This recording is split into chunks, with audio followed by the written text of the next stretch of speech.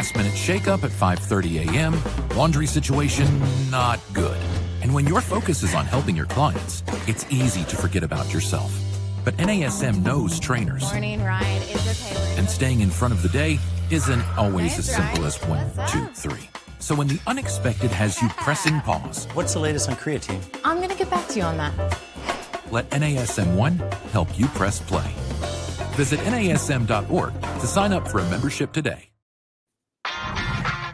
You're listening to the NASM-CPT Podcast with Richey, winner of the Share Care Emmy Award for Social Storytelling and the official podcast of the National Academy of Sports Medicine. Hey y'all, and welcome to the NASM-CPT Podcast. My name is Richey, and today I want to go over what I consider to be 5 benefits of working with a personal trainer. I gotta admit, I'm a big fan of working with personal trainers, and I'm assuming all of you are as well. But have you taken time to kind of put together what are the benefits of working with a personal trainer? So I came up with 5 benefits. Now, under each of the benefits are a lot of other benefits that talk about it. But let me just kind of go over quickly what some of these benefits are. And I'm going to highlight everything first. Number 1 is safety. Number 2 is goal setting and achieving.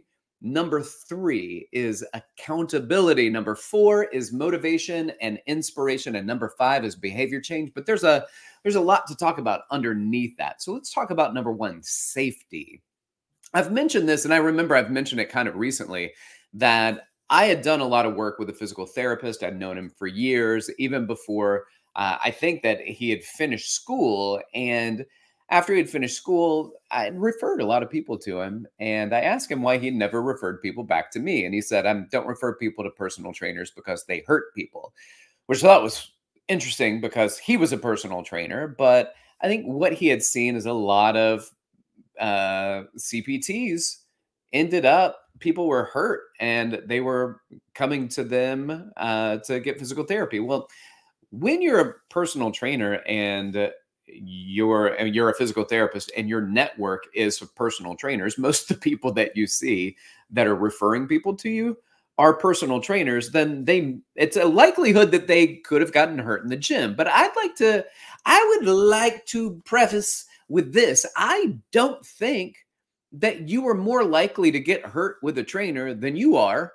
to get hurt on your own. In fact, the number 1 job of a personal trainer is to ensure that you don't get hurt. First, make sure your client is safe. Then push them. First, make sure your client is safe, and then attain goals. First, make sure your client's safe, and then you can focus on motivation and inspiration and all the things. But first, you make sure your client is safe. Yes, it's a trainer's job to push their clients, but it's good trainers that know that you have to ease into workouts. You got to start slowly and you progress. You can be told to push, but you also need to be told to back off sometimes. And just last summer, or last year, not summer, I started training a guy, 76 years old, referred to me through a physical therapist. And the physical therapist said, I'll never refer to you. Now he refers people to me. This is great news. But he said, you got to watch out for this guy because he's going to try to show off and show you what he can do. And that's true. He wanted to show me what he could do. I'd say, oh, let's do 15 of these. He was like, I can do 15. I can do 25 of them. You want me to do 25? And he'd just keep going. And I'd have to be like, yo, Maury, bring it down, man. Like, we're going to take a break. We're going to do it again. We're not trying to win all the workout right now. We're not trying to achieve everything right now. And my concern is if you haven't lifted in a while, a lot of people do this. You can lift, you can build, you can say, oh, my muscles can do this. But what you don't think about is what your muscles will do for the next 2 days after you've done something you haven't done in a while. Think about it if you go and you play sports you haven't done in a while. I think about it like the driving range hitting golf balls. I don't do that very often. And after 100 balls and I whack them down the fairway, just kidding. That's not where they go. But when I hit those balls, If there was another bucket of 100, I'd hit those too. But I'm telling you right now, I had 100 balls. I hit 20 of them. If all I did was stop there, the next day I'd be sore. So don't do it just because you're like, I feel like I could keep going. I could keep hitting those golf balls. But you have no idea how sore you're going to be. And that's why it's important for us to focus on helping people back off. It's not just pushing people. And sometimes you got to ask people to back off. And some people want to show you how strong they are. They want to show you, listen, I've seen it. I know strong people. I don't need you to prove it to me. What I need you to prove is that you're willing to work and you're willing to listen. And I'm going to help you get to your goals. One of those ways is another reason safety is important. And what we do is we focus on form. So that's number 2. We're going to talk about, like, sometimes you need to get people to back off. Number 2, when it comes to safety, it's about form and technique. Let me see how you're performing the movement. It's not that you can lift it. It is also how you go about lifting. It is not that you can produce a movement. It is oftentimes how you go about it that is going to indicate how your body holds up. And we need to be very, very aware of these things. And then finally, like, the last thing under safety is that anything physical has a potential to do harm. And so our job is to mitigate that as much as possible, to be aware of it, to watch people. Because I like to see people, they do their, let's say, shoulder press, and they get shoulder press and they kind of get to this little last rep and their back arches and one arm goes up before the other. And you see this struggle, and it's okay just to be like, hey, that's good. That's good. Go ahead and put it down. And they're like, no, I can do it. Cool. But what's happened is that your muscle has already hit that point of fatigue. So you're not getting extra benefits from muscles because you're able to eke out that last repetition that you were really hoping to get up. And the left arm went up pretty quick, but the right arm's taking about 45 more seconds before it straightens out. You don't need it. You benefit more by taking the break and do it again. And when the form starts to fail, we can stop. That's okay, because then we can just pick it up and we can address everything through volume. We can address it through breaks. We can address it through weight, but we don't have to address it by doing everything in worse form just to reach the number I was hoping for. My goal for you isn't a number necessarily. My goal for you is the push. It is the effort. It is the outcome. And I don't want to put you at risk for a number. So safety is priority. Number 1 is safety. Number 2 is goal setting and achieving. Here's the first thing I want to talk about. My goals for you are your goals for you. Now, I've got other goals that I might have for you. But if I put my priority and my goals ahead of what you want, then you might as well walk away now. You're not interested in that. You're interested in what you're interested in. You can go up to a trainer very often and say, hey, I've got some real goals that I want to accomplish, but let me just run it by you and see if you've got other things that you would like for me to be able to do. That's in part what we do. But if we downplay somebody else's goals that are reasonable, I had years ago, I first opened a gym years ago. I had a very short and an overweight woman came in, and she brought me pictures of Jennifer Aniston and told me that she wanted to look like her. And I was like, this is why they made SMART goals, which we'll get into. There are some things that aren't achievable. And I want to look at that and say, hey, this isn't through fitness. This is through a whole global change. And the goal for that now conversation is that you want to look like Jennifer Aniston, or do you want to feel better about how you look, or about how you move, or about, there's a lot of other things we need to break down. And that's where we come in handy. Because we're trying to get people to create goals. We need to make sure that they're attainable. But then this is where we start this kind of SMART goals that I mentioned before, which the SMART goals is really creating a plan. We got to put a plan together. And so the SMART goals, you're probably familiar with them, but let's just break them down. SMART goals, SMART. S is specific. Be specific with what you want. And so I want to look like Jennifer Aniston. Cool. That's specific in an incredibly vague way. Like, is there something else that you want to do? And let's shrink that timeline. Shrink the timeline. How about let's start with the first 5 pounds? Whether that is the first 5 pounds of lifting weight or the first 5 pounds of losing weight, whatever that 5 pounds is, but let's say 5 pounds. All right. So I'm going to be specific and we're going to measure it. We're going to measure what those goals are. And then we look at it. So that's specific, losing weight. How much? Measurable, 5 pounds. The A is for attainable. Is that a realistic kind of, are we going to be able to attain that? And that's important. I want to attain it, but the R is it realistic? I want to know, are we really outstretched here? And then let's put a timeline on it, because the timeline works for you and it works for me.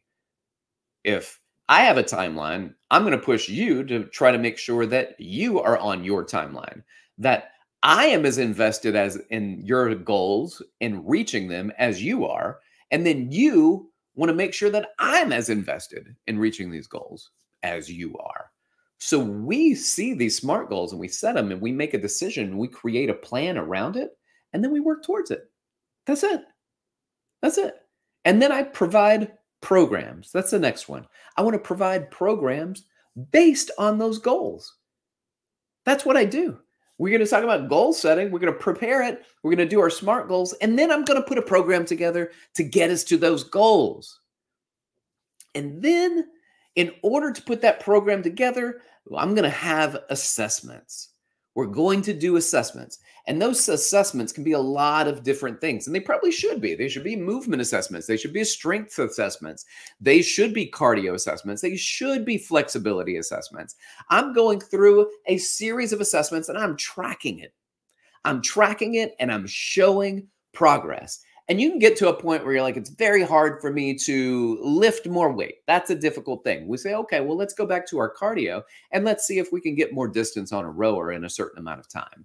Let's see if we can go on the ski erg and get more calories in a certain amount of time. Let's see if we can go onto the bike or the treadmill and see if we can get a distance within a certain amount of time.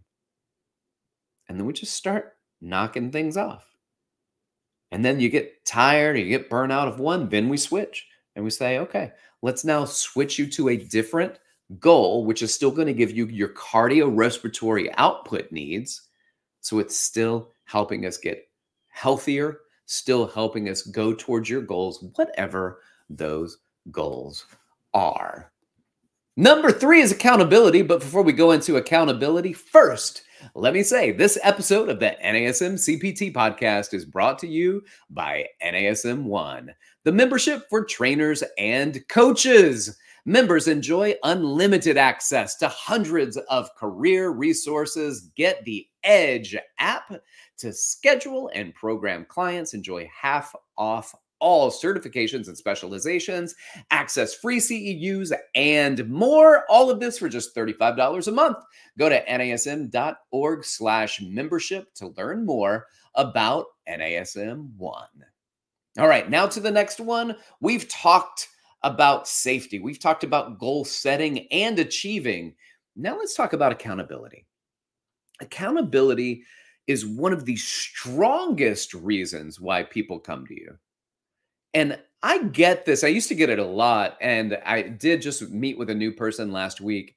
And they said something to me like, I came to you to do resistance training because I can do cardio on my own.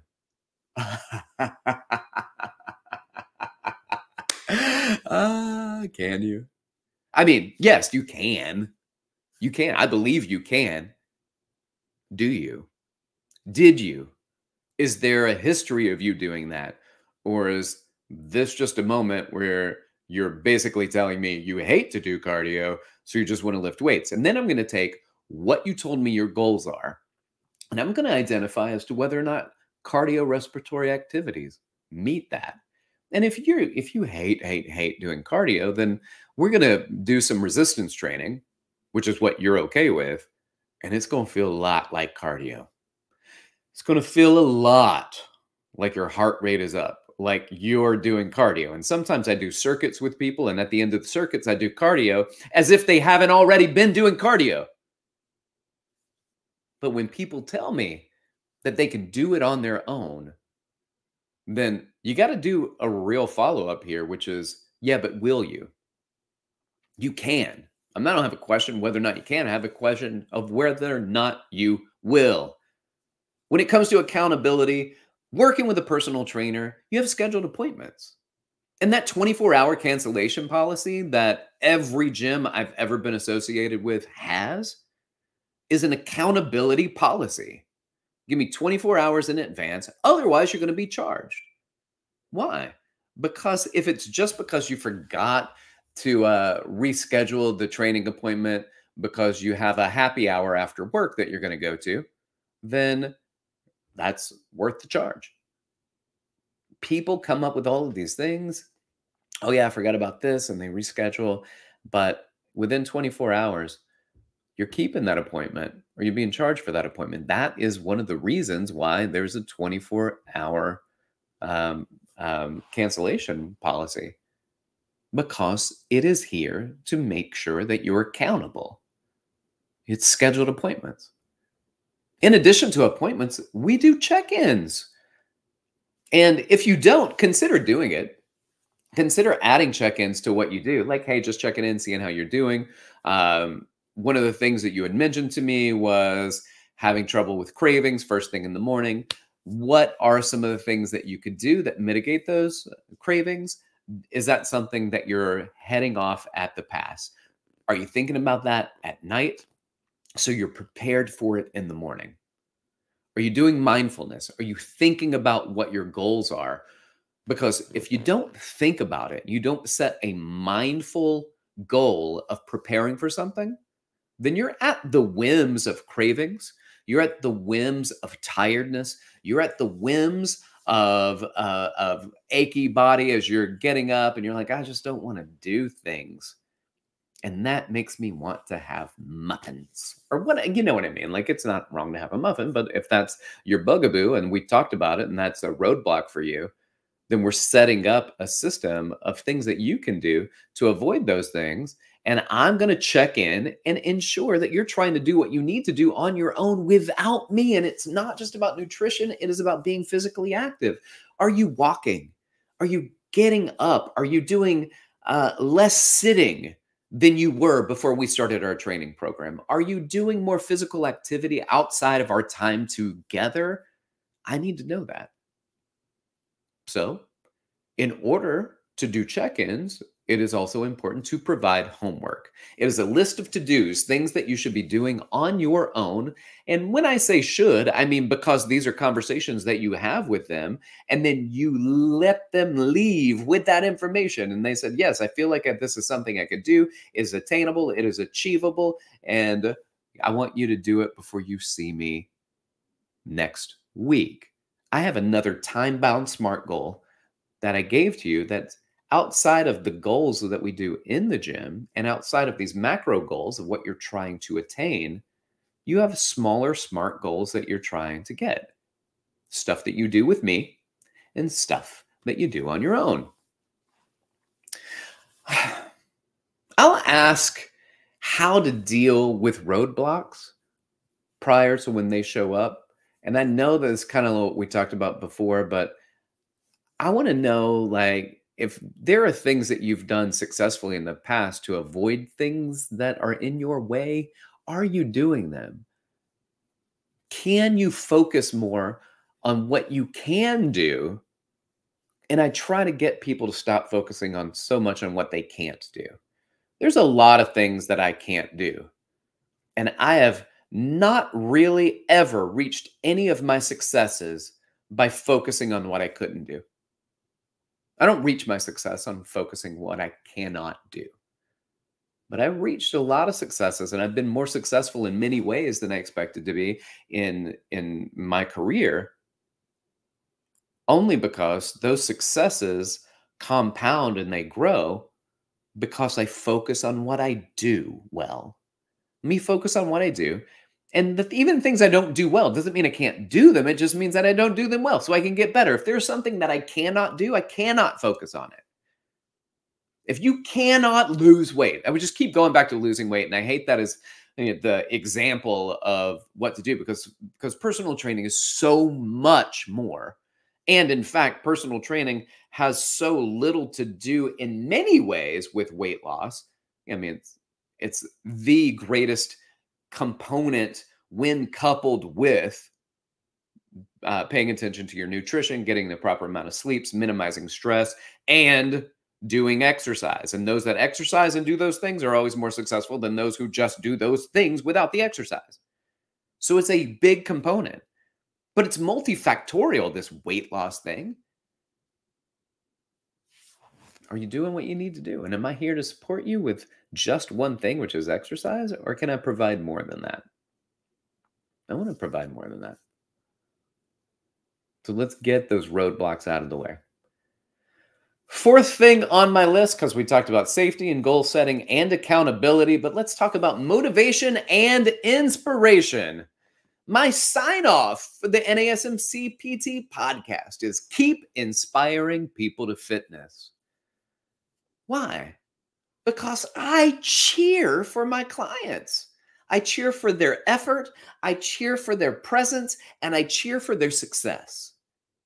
And I motivate that. I'm going to high five it. I want to extol the benefits of exercise, and I want to motivate you to continue.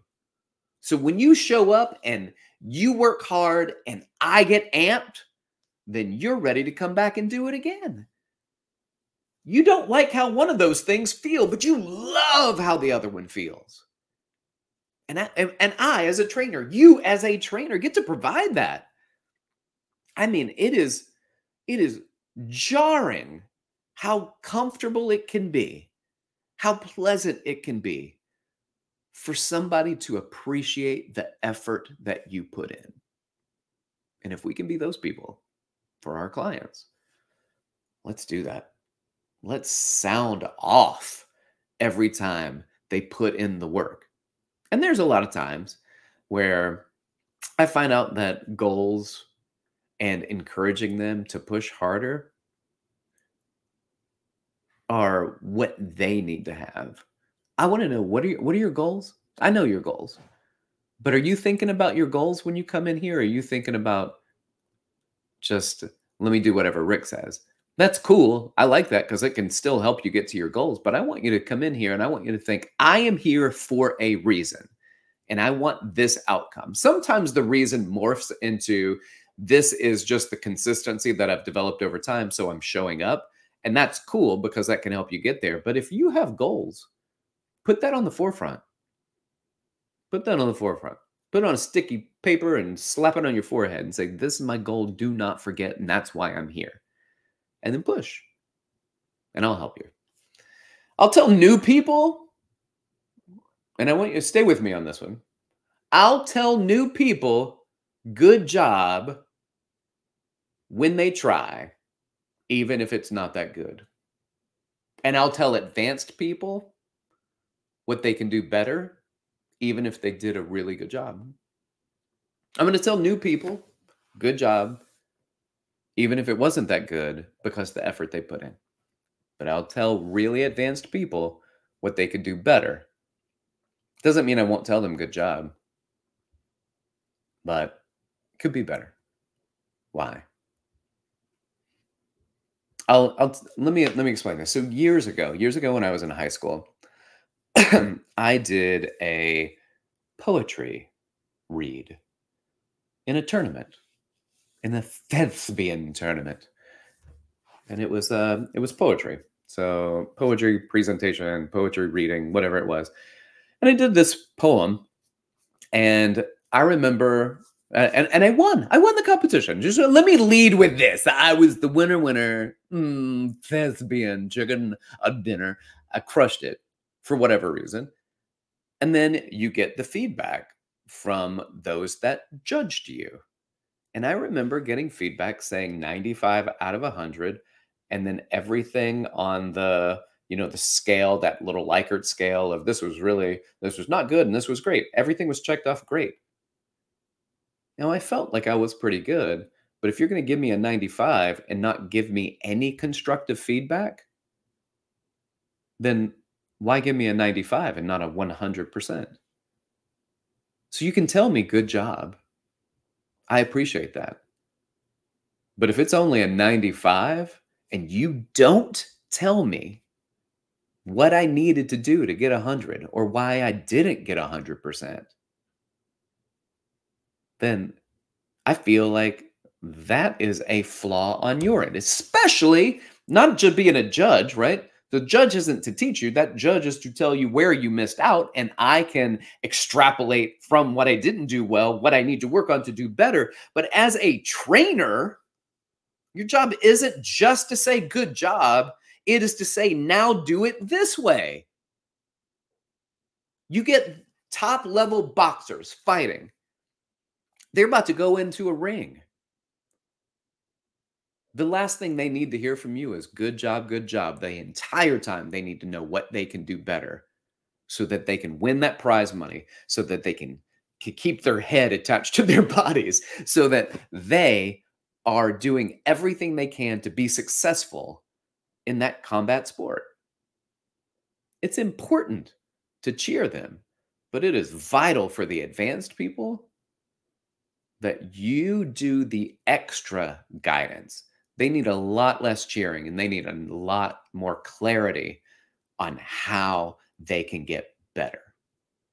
Cool.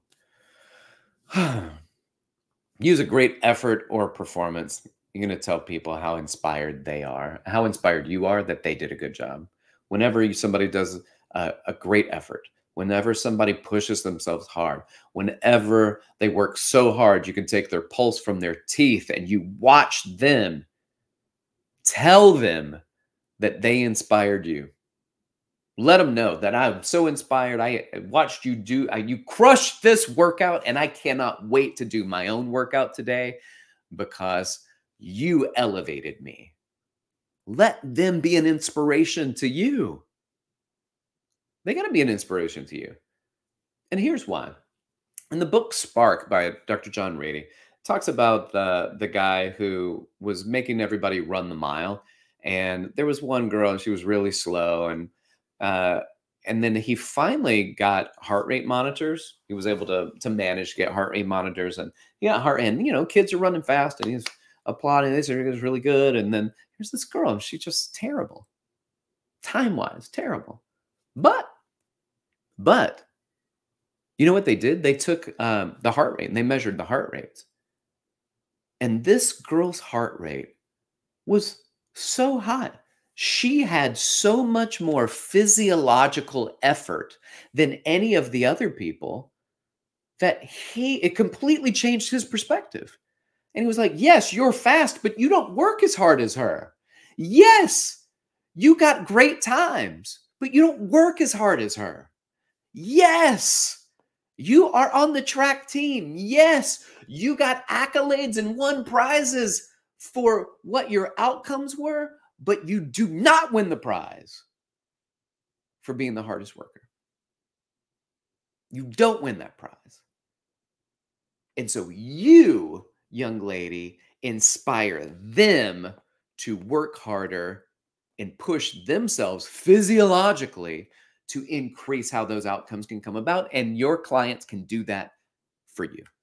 And the last thing I want to talk about on that list of 5, because we have safety, goal setting, accountability, motivation, and inspiration. And finally, what do you think I'm going to say? What do you think? This is the funny part, right? So you're thinking of something, and I'm going to say it. You're going to be like, oh, that's not what I was going to say.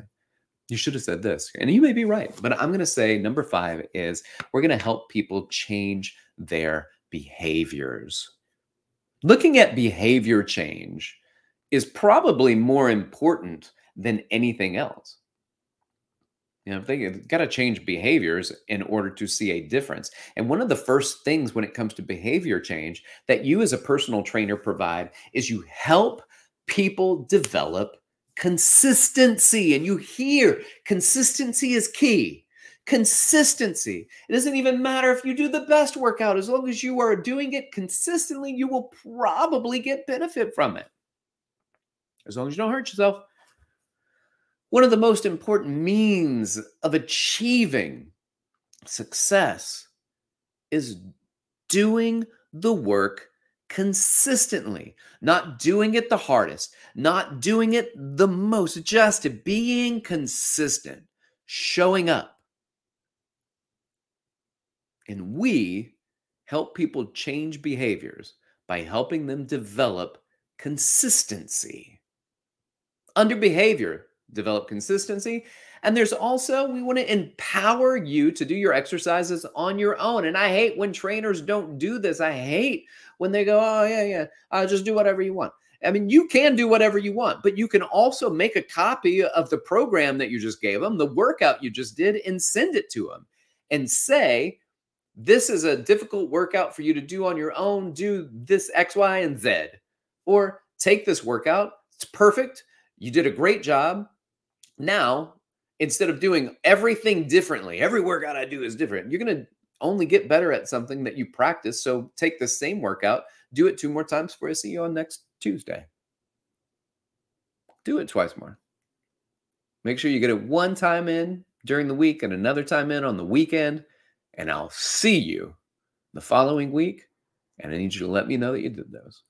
So we're helping to change behaviors, and we're helping people be accountable to that. We're going to encourage activity outside of the gym. That's important. And then one of the most important things is helping our clients to develop a growth mindset. Growth mindset is, by the way, there's an amazing book by Dr. Carol Dweck called Growth Mindset. And I think that it's important to realize that you are not stuck. You're not stuck. And we are here to fortify clients, to help push them, to help them grow, to help them exceed, to help them enjoy the challenges that we're putting in front of them. So the growth mindset is helping somebody know that you are not stuck where you are. Now, you may never get to where you want to be, but your growth mindset allows you to focus on what you can do instead of focusing on what you can't. Or as I often say, do what you can, not what you can't. And there's a lot of people out there focusing on what they can't do. So, you, as a personal trainer, are a change agent. You as a personal trainer are the inspiration that people need. You as a personal trainer are the tour guide towards physical and even mental betterment. You as a personal trainer are the key to help people unlock untapped potential and move forward. And you as a personal trainer are worth the money that you charge because of the value you provide. Ladies and gentlemen, thanks for listening. Like, subscribe, share with your fitness friends and family, and leave a comment if you will. That does help our tracking, and we appreciate that. If you want to reach out to me, you can hit me up. You can do so on Instagram at dr.rickrichey or email me rick.richey@nasm.org. As I said earlier, keep inspiring people to fitness. Thanks for listening. This has been the NASM-CPT Podcast.